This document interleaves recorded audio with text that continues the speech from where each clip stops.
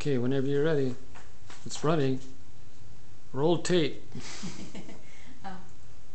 These nuts have been in the dehydrator for 2 days, and all you have to do now is just keep them cool and dark.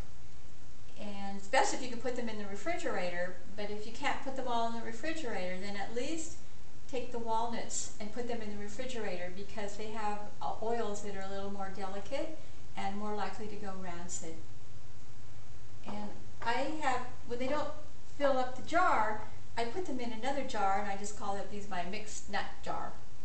And this one, as you can see, has already been eaten. They were so delicious just out of the dehydrator. My husband, the cameraman, couldn't resist.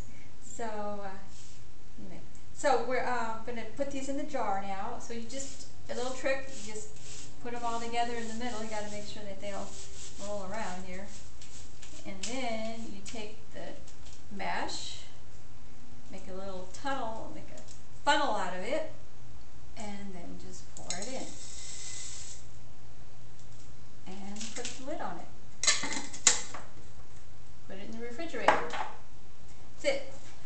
Now, a little story for you. My great-grandmother actually, used to dehydrate figs in the sun. They didn't have dehydrators back then. So she just used sheets. She put the figs on top of a sheet and put a sheet on top of that, left it out in the sun until they were dry. When they were dry, she put them in a flour sack, which she hung on the clothesline. And as people went by, they would bat it to keep the air circulating in it, and then she would have figs for the rest of the year until the next season. But a dehydrator is really easier and more efficient. So I did a web search on dehydrators, and I was happy to see that my Excalibur is still one of the favorites, one of the 2 favorites in the site I went to. I have a 9 tray with the timer, and it's $260, and without the timer it's $230.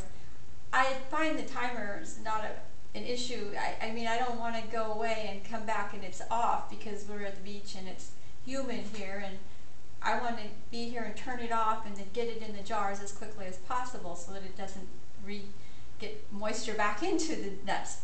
So for $230, you could get the 9 tray, 600 watt, and they also make a 5 tray for $199 and a 4 tray for $120.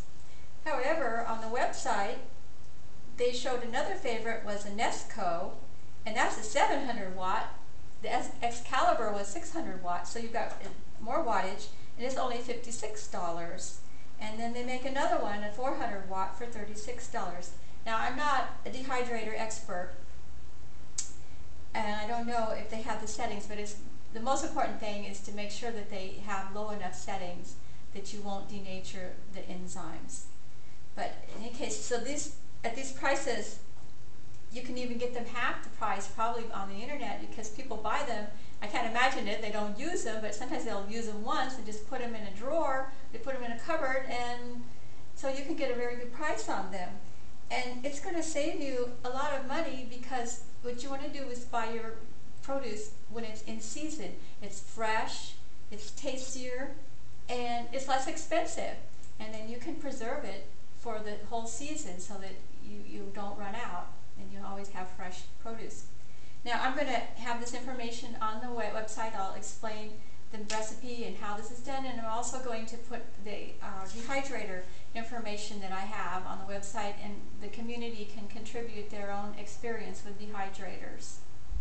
Thank you for listening.